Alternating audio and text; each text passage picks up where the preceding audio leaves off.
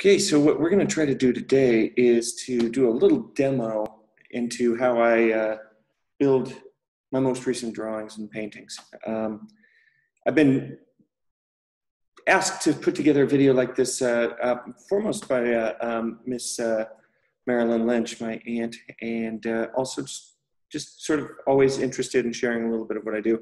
I share some of the stuff with my painting students in class. I share some of the stuff with my friends when we hang out and make art together. But this is just sort of a walkthrough of how I make the most recent pictures that I've been making. And so I'm going to share with you what they look like, just because I think that that's sort of helpful. I've been posting this stuff on Facebook. I've been posting my art on Facebook. I used to make a whole lot of crazy collages.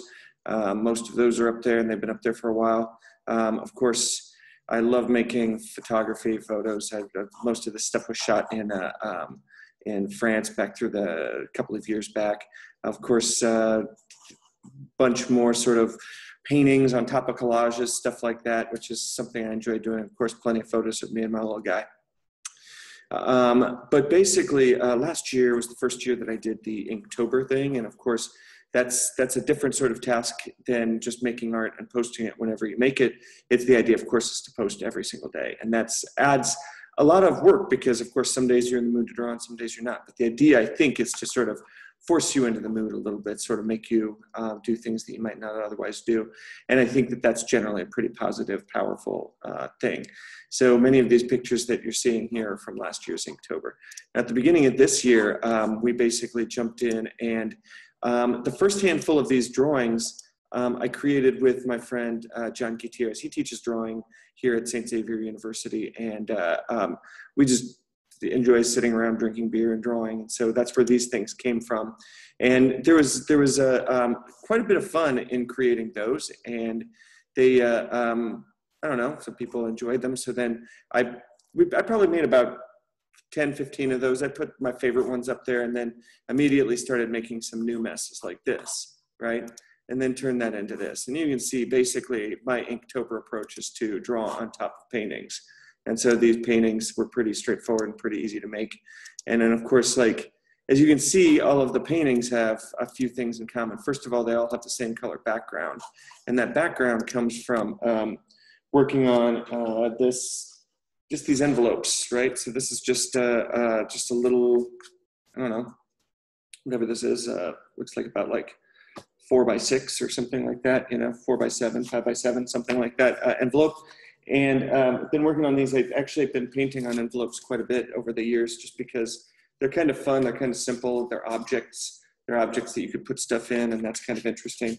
The fun thing about doing them this way this year is that now if somebody likes one of them, you can just sort of, send them off to them, right? Just put an address on the other side and send it off to them. But of course, the other thing that's fun about these paintings being on envelopes is that you could take another artwork and stuff that inside of this artwork, and now you're sending them two artworks, and that's kind of fun too.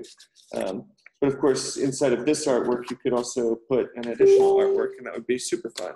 Now you can put a painting inside of a painting inside of a painting, send that off to somebody. So that's one of the reasons that I've been enjoying working on these envelopes. And of course, also because they don't really matter. They're kind of disposable. Every once in a while I'll make one that I really like, and I really like this particular picture, but I probably wouldn't have made this if it was all about trying to decide if it was going to go on one of these important canvases or just be something sort of disposable and throw away. If I like it, scan it, print it big if I want to. It sort of functions like one of these sketchbooks, And these sketchbooks have always been an important part of my creative process. I just work in them every day, kind of like the Inktober thing, except if I skip a week, nobody knows the difference. I can sort of, record ideas and recipes as well as, scribbles and drawings, and I can come back to the same drawing 2 or 3 years later, and that's fine. But I've been doing these for years. It's only recently that I started doing the Inktober thing, and only recently doing it on these envelopes. So I'll show you just a few more of the ones that came out of this year, just because I'm going to sort of talk about how I built this particular style. Or this particular background. It sort of works with this approach that I really like, which is basically a set of instructions for making artwork. Actually, I really sort of see it as a set of instructions for starting an artwork, right? This is just a mess. And by the time I do this to it, I've kind of cleaned it up. I've resolved the mess. I've solved puzzle, right? And I think that that is really pretty important. So I really believe that a really valuable approach to art making is to just make a mess and then clean it up, right? Like, don't worry too much about what you're going to do before you start. Just, you know, you're going to end up with all of this sort of stuff if you just, you know, make a mess. And so that's normally where I start a lot of my artworks, is I start just by making awesome messes and then figure out how to clean them up. So I've created lots and lots and lots of strategies. I've not created any of these. I've collected these strategies for making messes. And I'm just going to share a couple of them with you just so that you can sort of see how I do it. A lot of them come from one really simple approach, which could, I guess, really be qualified less as painting and more as printmaking. And that is that, see this one here and this one here. See how they both have this blue and they both have this white and this dark blue. Obviously, they were all made using the same colors.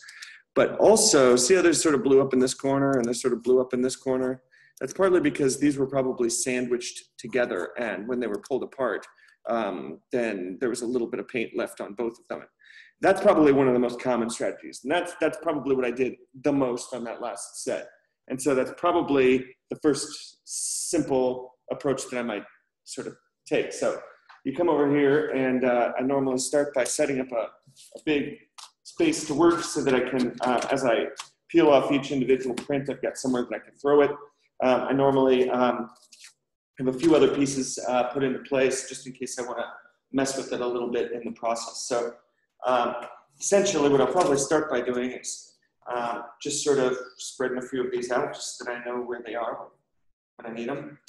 And as soon as I have plenty of them spread out, I can just start doing exactly that, making that mess. And as soon as I have some mess on all of them, sort of roughly decide how many I want to mess with. This also plays with the strategy that I have, which is I try to avoid ever making one artwork at a time. Part of the reason for that is that I'm less likely to care how it turns out, and therefore I'm less likely to sort of stress over whether I'm doing it right. I'm less likely to sort of, I guess, sort of worry about it. I'm more likely to sort of be spontaneous. And I like the result of more spontaneous art myself. 2, 4, 6, 8, 10, 12, 14. I guess I got about 15, 16 days left in the month. Got to make sure I've got plenty of extra ones in case I screw up, so that I can screw up, so that I will screw up. And so I'll lay a few of those out. All right. So step number one here, once I've got a nice spread here, is just to make a few decisions about color. The last set was, the first set was green, so I just basically ended up working with green. The second set ended up being a lot more blue and white. By the time I was done, it ended up being red. So I guess I've kind of run through the colors. I've done some blue, some white, some red, and of course yellow, and yellow is not going to do much for me. So I guess I could pretty much do anything. I haven't started with red yet, so I'm just going to sort of come out here and just get some nice red right on there and just get the ball rolling, right? Now, of course, I can do lots of things with this red. I can try to brush it around or something like that, but this is one of my favorite things to do, right? I'm just going to turn it over, and I'm just going to squish a little bit on each of these and just basically begin the process of, you know, duplication. I'm sort of stamping. Back here, we get some of this original stuff, go a little bit whiter. Sort of making Rorschach ink blots, and each one's going to be different, but each one's going to have a little bit of the evidence of the previous one on it. And I'm just going to sort of begin that. I want to get it so that all this paint is sort of similar, but definitely is unique. One of the things I really like about this is that you end up with this sort of, see, it's almost like a web pattern or something that comes from this when you do it. And then the more you smash it, the more you flatten that web pattern out there. Like sort of spider web pattern of some sort. So yeah, so you get the ball rolling, just sort of, you have to start somewhere. So as soon as you start, then you sort of grab it and you sort of say, what can I do to make it a little bit different? Well, I'll just sort of apply the paint a little bit different. And instead of, I don't want it to be the same, so I'm going to sort of apply it a little bit different on each one, right?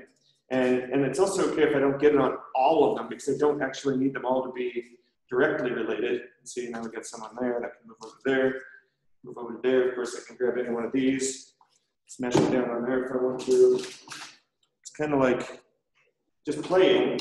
What do I want to do? Where do I want to put it? Put it anywhere. Put some of it over there, right? Some of this one, put it over there.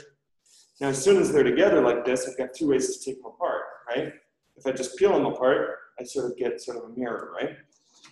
If instead I sort of smear them apart, put it down flat, and sort of really almost smear it off like that, I get a very different result. So that's another fun thing that you get to decide. How careful are you going to be about it? How, controlled do you want to be about it? How much do you want to just sort of take what you get? I like to do a little bit of both. I don't like to be too bossy, but I also don't. I like to get a variety of results.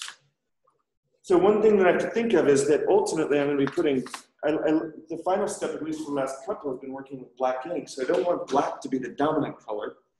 Can't get a lot out of yellow, but I could play with yellow a little bit right about now, in that I don't really have, add a little yellow and add a little squirt of white, right? There we go. And the ones that I've left, maybe I try to hit those first next time. And even right now, I'm going to be picking up both black and yellow and white and moving it around, right? Flip this up, jump on there. Flip up and come to that one.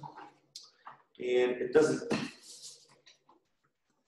the more it matters, the more likely I'm going to sort of think too much about it. And I think at this point, especially when you're making a mess, you can't really over-analyze a mess, or it's just going to be stupid. I like it to sort of be fun, so I like to just sort of let it be what it's going to be. I'm getting some interesting results here. Feels like I'm definitely getting a lot of repetition, a lot of common marks. I'm going to put a few of them upside down so that I can reverse them. And now it feels like we've got a lot of sort of consistency here. So I think, want to move towards a little bit of variability. And that is, I'm going to sort of do one thing that's kind of fun, which is I'm going to sort of make a block. I'm going to sort of pull these together and make them sort of a block. I'm going to start treating them like a group for a second.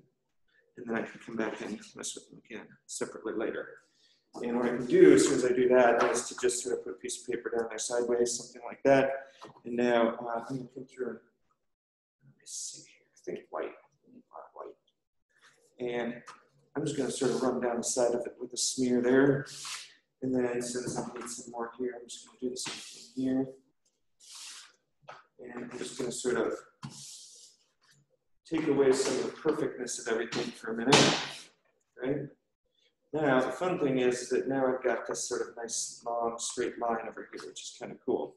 It's creating something that's going to be very different. And I'm going to do the same thing here. I'm going to sort of grab a hold of yellow, I think. Maybe this yellow. It's just going to be smeared across there. Right, something like that.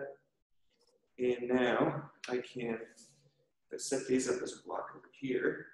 Now I can do the opposite side of this. Treat it like a print. Now I'm definitely getting very, very, very mixed results. Things are starting to look more and more different from one another. Yeah. What I want to do is now take all of this yellow here, which I've got this nice line already going, flip it upside down, and apply it over here somewhere. All right, spread that out. Now I'll put down the opposite of that yellow line there. That's good. So now by treating it as a sort of big canvas, I'm basically enhancing the amount of differences that we have instead of the amount of similarities that we have. And again, the more that I shuffle them around, the more I'm going to get maximum variability. So I think I'm going to keep this to black white. I'm going to keep blue out of this. I'm afraid that if I have blue, it's going to look like, sort of shit and rainbow sort of thing. And I want to keep it kind of simple. So I think I'm just going to keep pushing the reds, whites, and yellows. And I think that yellow is the next one that I want to. And I think maybe just back and forth between white and yellow. This good. So weird shape, it's going to create a weird print. First I'll drop down a print there, and a print here. And then a print smear. Go. Come over here.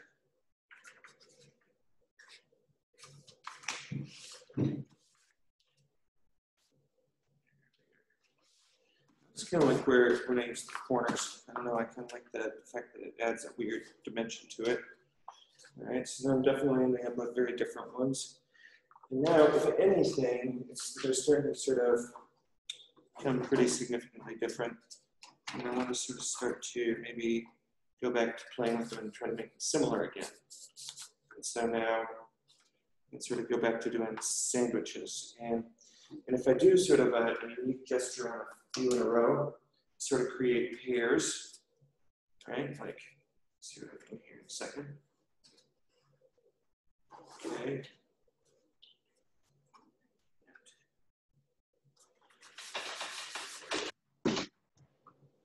Peel those, so now those are sort of like a pair. Those are sort of like a pair, if you see what I mean. And so the advantage to that is that, well, first of all, you may end up deciding later to merge them in some interesting way. And so take these two. So even though their backgrounds are very different, they become sort of a diptych of sorts. You know, take those two. So now those two are similar. So that means if I take this one and put it over here, and take this one and put it over here, now we sort of duplicate the efforts, and now we sort of end up with four that have something in common. Right? There we go. And there we go. So now these four are kind of like a super team. And they're starting to get pretty interesting. These up here. Now again, depending on how you flip and how you flop, you could end up with a nice quadrant piece, something that makes some sort of sense in a loop in two different ways. I'll show you what I mean. So here, I'm going to sort of hit one with black and one with white and one with red. Sort of do a something like that. And I'm going to take these two and squish them like this. Okay.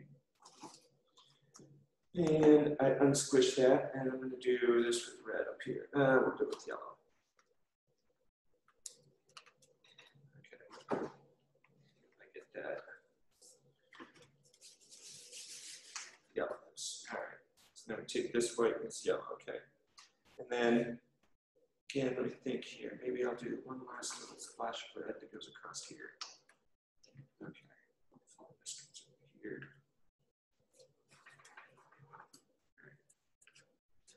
Now, if these come down here, flop this way, these basically become sort of a team because they flop in that direction and in that direction. They start to become sort of a super canvas, right? So those are sort of working together in an interesting way.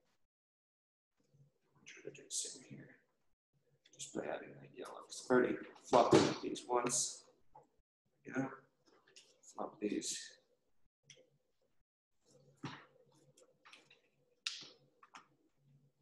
Right? And then if I really want to mess with it, I can take these guys and flop them back up this way.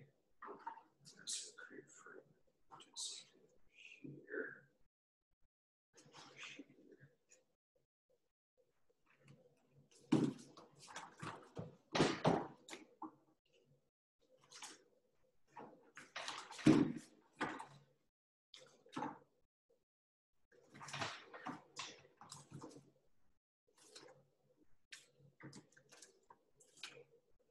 Right. So these are getting good and messy. Some of them, these ones down here, are probably less messy. I'm going to take these down to start to integrate those in, but these are looking good and messy. They're definitely starting to have character, where they're sort of like, okay, I think I recognize that you've got certain character traits that some of the other ones don't. Obviously, they've all got the red, white, and yellow, and the black has been pushed a little bit more to the back. This is sort of a more subtle group. Let's talk about this group, because this group is kind of a troublemaker group. They're not quite cool yet, but they're certainly not bad. They're just kind of weird. It's starting to get interesting. Let's see if I can. So since I've sort of got this strong red, white, and yellow thing going, it almost seems as though it would be fair to try to break from that in some way, just a little bit, to sort of make a few bold moves, like say, I think either a strong, here, still feel like a little bit of red on these might be useful before I do this next thing I'm describing. Okay. So,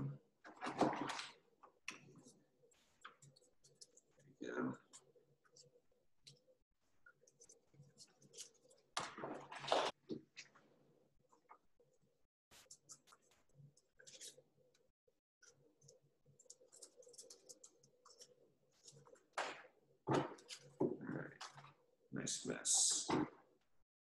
Yellow.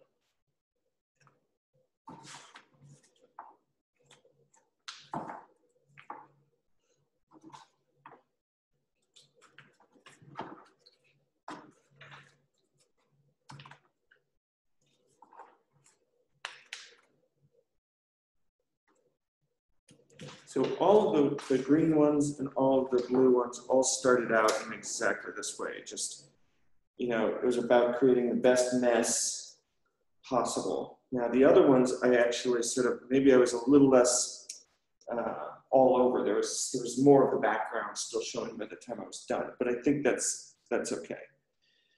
So what I've got here is that these ones are a little smearier than the rest of these, and I can't decide which I like better, but for the fact that these are a little more subtle, and these feel like they're a little more all over the place. And I think that one of the biggest differences is the amount of black and the amount that I sort of moved them. So I'm going to introduce just a little black. I'm going to do a little rub smear. Instead of just sandwich, these are going to be a little smearier by the time I'm done. Okay. Now they're different, very different. Come back to here.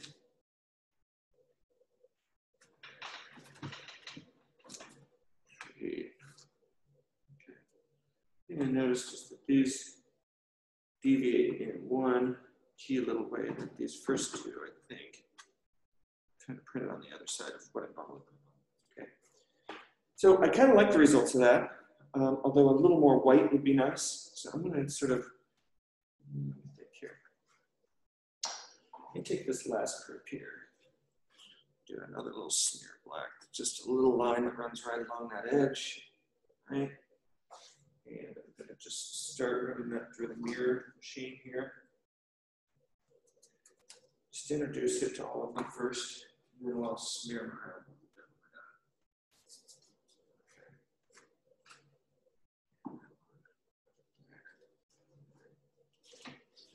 You don't have to totally give it a full crazy smear if you want to still keep some of the texture.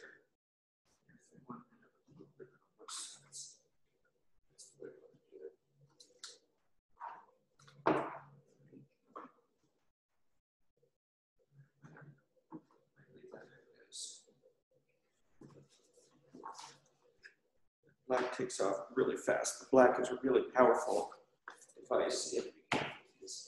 Once it's in here, it's hard to bring it back, right?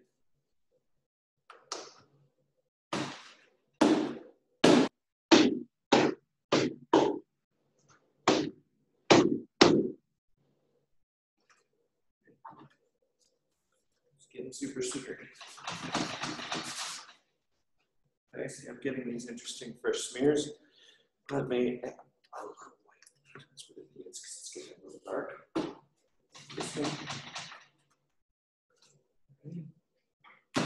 Now I'm going to use a little bit before I take these too much further. I'm going to get these. You know, you don't really know when it's done until it's done. You don't really know if you've gone too far until it's gone too far. And I don't really worry about it too much because I got plenty of stupid yellow envelopes. See that one last little move, and all of a sudden these are on top, and now these feel a little too overly glossy or something. So, smear them in, let's get it going. Figure out what works, and then apply it to all of them a little bit. What I like is that last smear of white on top of everything, you know what I mean? It's basically where things suddenly became interesting to me. So, let's smear white.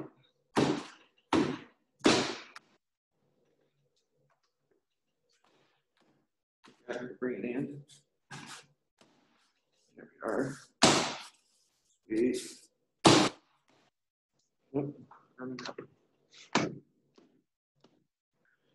So those are starting to work. And the other ones that are still a little bit over the top, these.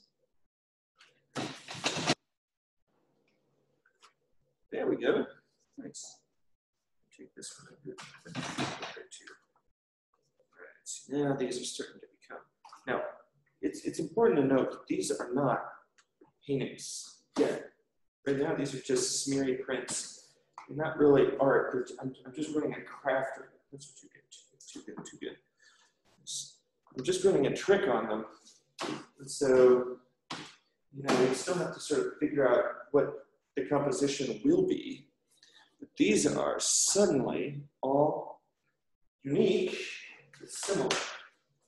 And then the question is do I want to do a final move or two that will be consistency, or just let them be?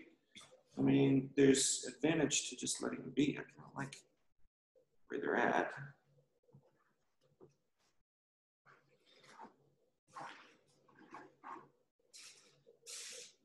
If I like where they're at, maybe I'm done. That's your tutorial. That's how you do it. Now, the next step, of course, is inking them. You can't ink them until they get good and grimy and dirty like this.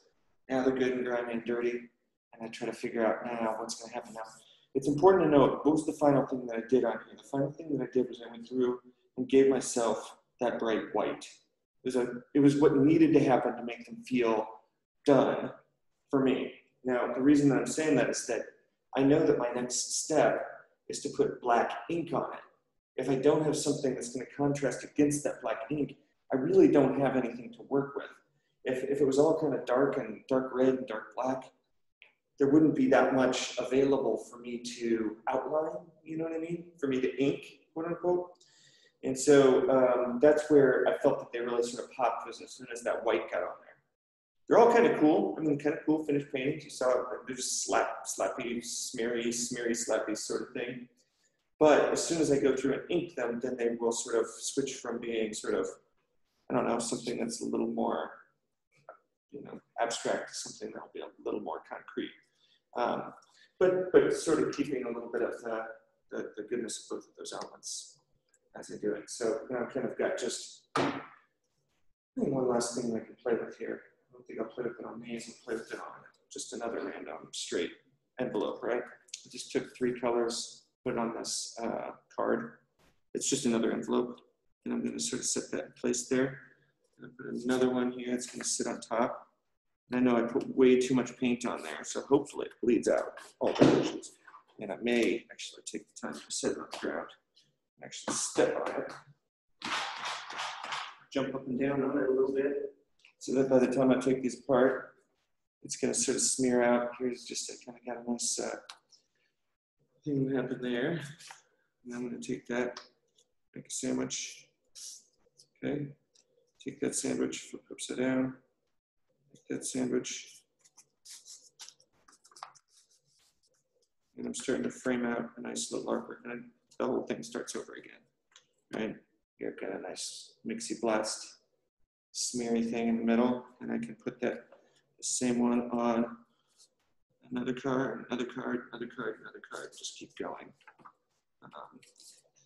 But I like to use that particular trick a lot, to take like a nice clean empty envelope and put it on top of this big smeary mess that I just made, and just make a mini mono print, right?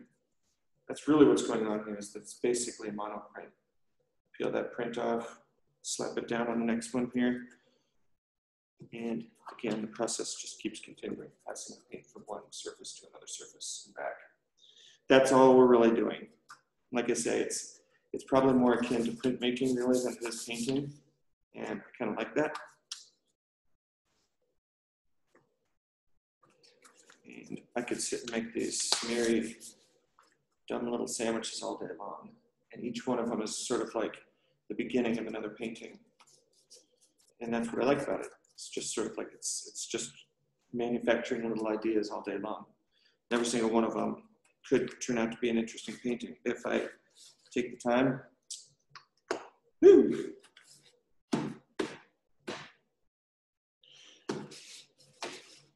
to actually convert it into that.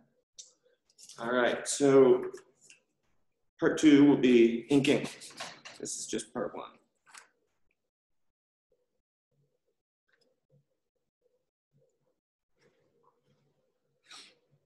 1.